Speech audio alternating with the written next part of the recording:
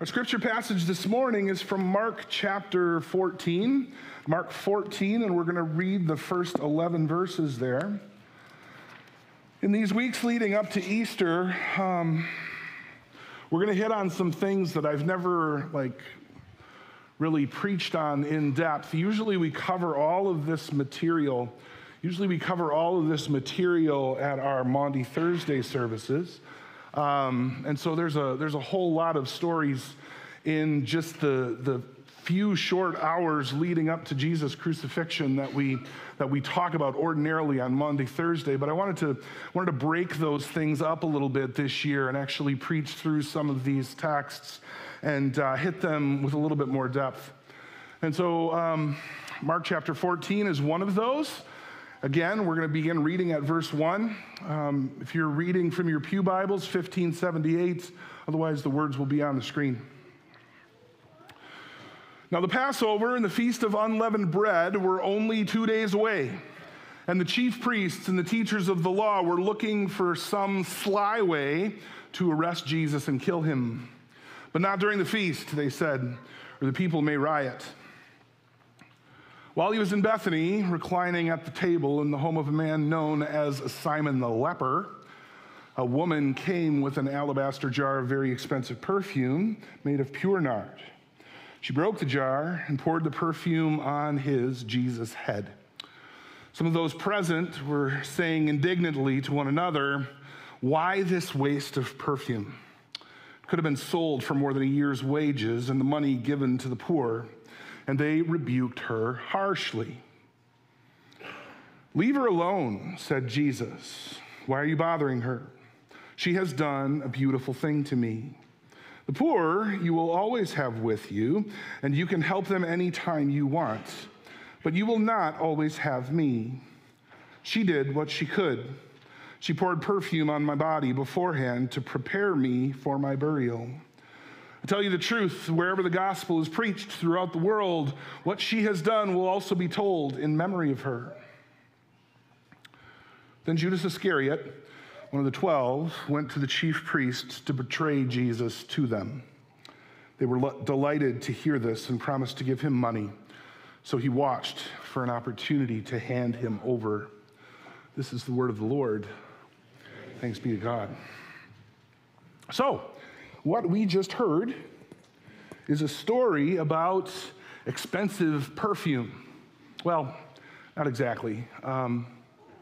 It wasn't used for perfume. It's not like nard was used for kind of prettying a woman up and making her smell nice, but we'll get to that. However, it was a good-smelling thing from what I understand, and it probably filled the room with a beautiful aroma when this woman broke it and then poured it over Jesus. First of all, I want to talk about how Mark tells this story, because he tells it in a very particular way. He actually includes it in a larger story about the rejection of Jesus. And the desperation, the growing desperation of the religious leaders of Israel to get rid of Jesus, to silence him, to kill him. And so that's the larger story. And then the story about the woman breaking the jar of perfume of nard and pouring it on Jesus is kind of encapsulated in that. In the opening couple of verses, we're told of a plot that was being concocted by the scribes and the chief priests to capture and kill Jesus. And then at the end of the story, in verses 10 and 11, we kind of return to that larger story, and we learn how the scribes and the chief priests were going to accomplish that goal, namely by kind of winning over Judas and having him corrupted and betraying Jesus. That's the outer shell of the story. This dark and sinister and somber theme. But within that larger narrative, as I said, there's this beautiful story that kind of, I think Mark intends it to create this awesome contrast. And I also think it's a very clever way to tell a story, because it highlights the contrast between things like light and darkness. and love and betrayal, which is perfectly fitting, to jump ahead a little bit, to our own context and really the context that we've had ever since Jesus walked the earth. Because, the big contrast in life is, do you accept Jesus Christ as Lord and Savior, or do you reject him? There couldn't be two different responses to Jesus, and there couldn't be two different outcomes as a result of those responses. But regardless, back to the story, a woman comes to Jesus and gives him the very best thing she has to offer, because she has accepted him, because she loves him. Now, this woman was obviously very, very devoted to Jesus. Very devoted to Jesus. And so the contrast, that contrast between the darkness around and the light in this little story couldn't be greater. The contrast between the greater betrayal of Jesus and this beautiful devotion of this woman could not be greater. Mark tells us that this story takes place in Bethany, which is a couple miles outside of Jerusalem. And it's at the home of a man called Simon the leper. Simon the leper, not a nickname that I would want to have. But some people in our congregation have some pretty weird nicknames too.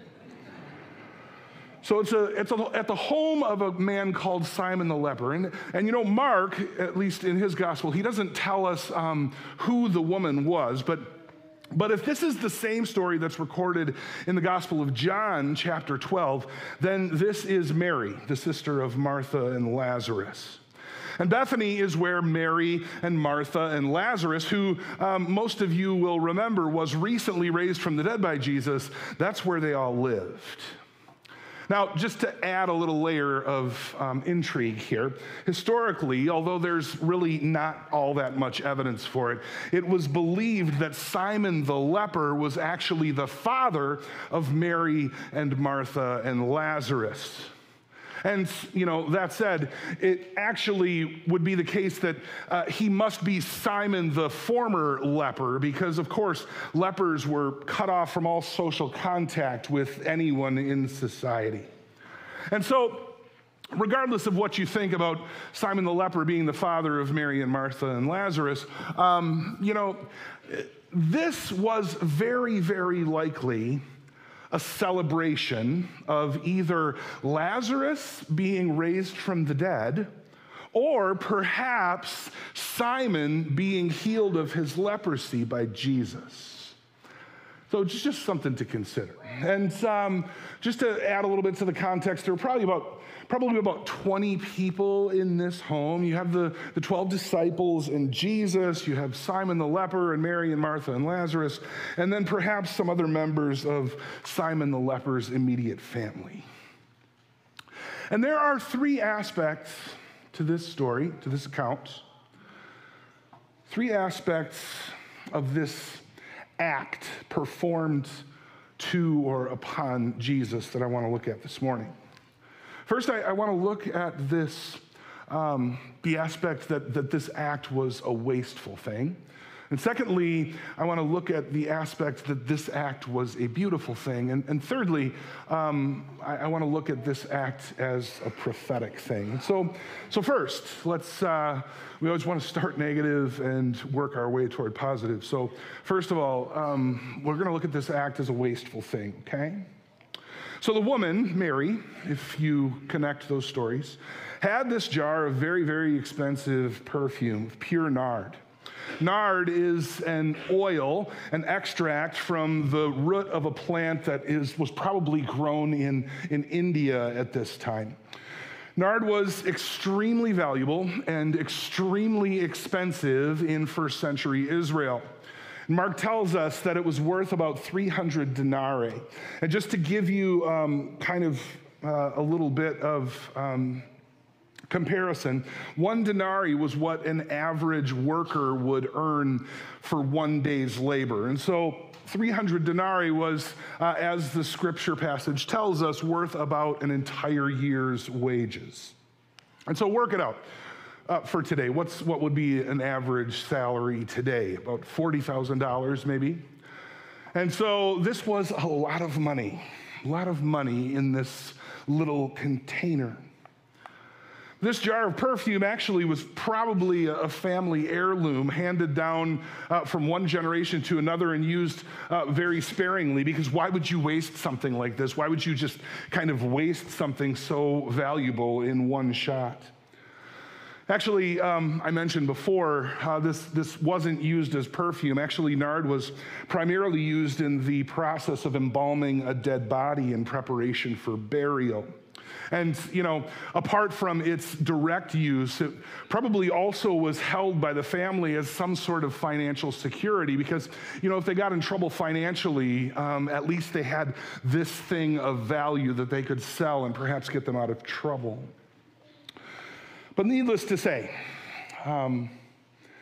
represented a very large amount of money.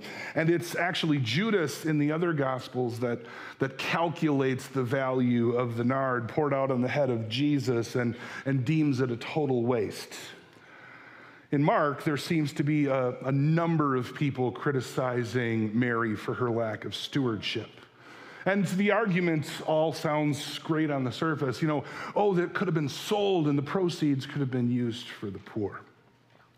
However, Jesus responds in sort of an unexpected and an extraordinary way. He says something that on the surface is almost kind of un-Jesus-like.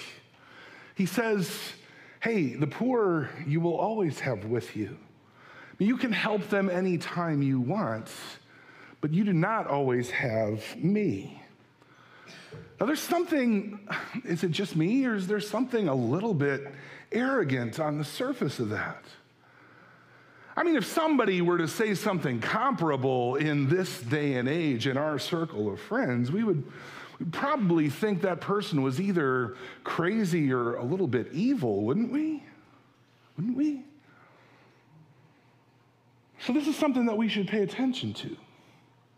And I would argue that this is very intentional by Jesus. And it's very intentional by Mark, the gospel writer, as well, because this is an occasion where Jesus very, very clearly sets himself above all of that. He sets himself above the daily, the regular needs of humanity, and he puts himself in an altogether different category. So yeah, you might say that he's either crazy or evil, or else you might say that he is the Lord of all things, that he is truly the Son of God incarnate. And that, to tie it back to the passage, is precisely what Mary believes.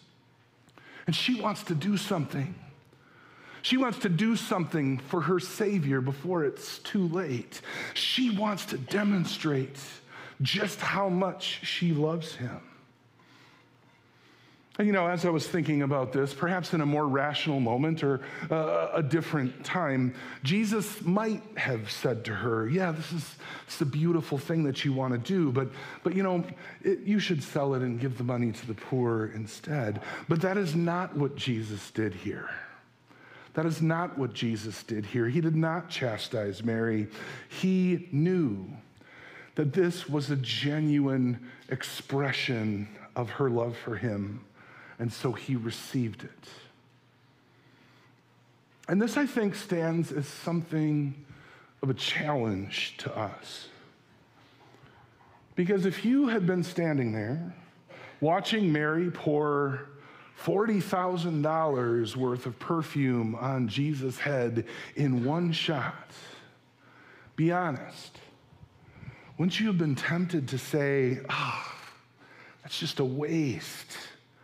It's too extravagant. $50, $100, maybe, but I just can't see the appropriateness in this. So that's the viewpoint of this act of Mary upon Jesus as a wasteful thing. So let's move on to something a bit more positive. Second, this act is a beautiful thing. Verse 6, Jesus says, leave her alone. Why are you bothering her? She has done a beautiful thing to me. The New American Standard Version of the Bible interprets this a good deed. She has done a beautiful thing, a good deed. Mary took the most valuable thing that she had, and she gave it to Jesus. She gave it all to Jesus. This is how she expresses to Jesus what she thinks of him. She's filled with gratitude. She wants him to have it all. It's a gesture of devotion, a gesture of love, a gesture of sacrifice, anointing him with nard so that she might demonstrate to him how she feels. John Calvin says, she was guided by the breath of the Spirit, that in sure confidence she could do this in duty to Christ. Now, scholars throughout history have argued, I don't think harshly, I don't think it's come to blows, but they've had differences of opinion as to whether or not this was a premeditated act or whether this was a spontaneous act. Maybe you're curious about that, maybe you don't care, so you can just tune out for a minute because I'm going to talk about it anyway. But I believe that Mary planned to do this, okay? I believe that Mary planned to do this. She's the one who took this jar with her that night to the home of Simon the leper. This was not their home. Why else would she take this to the home of someone else? This was something between her and her Savior that she had thought long and hard about, and I think that's important. I also think it's important that Mary did not do this so that others might see it. She did not do this so that she would be praised by other people for doing this. She probably knew the risk of doing this and the criticism that it would draw. No, she did this because she loved Jesus above anything and everything else. And Jesus recognizes this and identifies what she did as a beautiful thing, a good deed. As I mentioned before, this stands as a challenge to us because look, is this just an ordinary man here? Is this just a noble prophet or a wise teacher? Or is this, in fact, the Lord incarnate, Jesus Christ, our Savior, prophet, priest, and king? And I want to make sure that you are seeing what is being communicated in this gospel account. What is being communicated is that there is something utterly unique about Jesus. There is something utterly unique about Jesus because he accepts and receives the worship of others. Not only does he accept it, but he expects it. And that is what it is all about. That is what the Gospel of Mark is all about, that Jesus is truly the Son of God. And so the extravagant offering of Mary is not a wasteful thing. It's a beautiful thing, completely appropriate, because this is Jesus. Which brings us finally to our last point, this act as a prophetic thing. See, in a sense, Mary anointing Jesus had been an act of giving to the poor. I wish I could say that was mine. That's from a commentary. She had given to the one who became poor for our sake so that we might become rich in him. Jesus himself says in verse 8, she did what she could. And then puts it all into perspective. She anointed my body beforehand for burial. And so Jesus understood what she was doing. And Mary understood what she was doing to some extent as well, because Jesus had been hinting already for some time what his trajectory was going to be and what his end was going to be. Think about Mark 8, verse 31. Jesus began to teach them that the Son of Man, which was his reference to himself, must suffer many things and be rejected by the elders, chief priests, and teachers of the law, and that he must be killed and after 3 days rise again. Or this, in Mark 10, they were on their way up to Jerusalem with Jesus leading the way, and the 12 disciples were astonished, while those who followed were afraid. Again, he took the 12 aside and told them what was going to happen. We are going up to Jerusalem, he said, and the Son of Man will be betrayed to the chief priests and teachers of the law. They will condemn him to death and will hand him over to the Gentiles, who will mock him and spit on him and flog him and kill him. 3 days later, he will rise. And so the disciples were still in the dark about what Jesus came to do, despite Jesus telling them over and over again what the end was going to look like. But Mary, at this point, seems to understand what Jesus had came for. She seemed to understand that Jesus' journey was going to end in death, that Jesus was going to die, and she understood that he was going to die in the place of sinners like her. And so I think that this story shows us that Mary is feeling some urgency in anointing and preparing the body of Jesus because she might not be able to do it when the time comes. Nevertheless, she is determined to give him a royal burial. She had been confronted by the gospel before it was even clear how the story was going to be played out. And she understood that Jesus was dying for her sins, and for her guilt, and for her redemption. Jesus was paying the ransom price to set her free. Jesus was absorbing the just and righteous wrath of God in her place. And you see, because this story is told the way it is, we also have this sense of the struggle that's taking place. The struggle taking place in this very party where this beautiful thing, this good deed happened. In this very party, there's a struggle taking place, not just between the critics and Mary, not just between the Sanhedrin or the religious leaders and Jesus, but between the seed of the serpent and the seed of the woman. It is the ancient struggle that begins all the way back at the beginning of the Bible in Genesis chapter 3. The dragon is here, and he is entering into the heart of Judas. And that's what Mark encapsulates in this beautiful story that's surrounded by trouble and darkness. Because it's not just Mary who understands the purposes of Jesus. Satan gets it too. He understands what is happening, and he's trying to prevent it.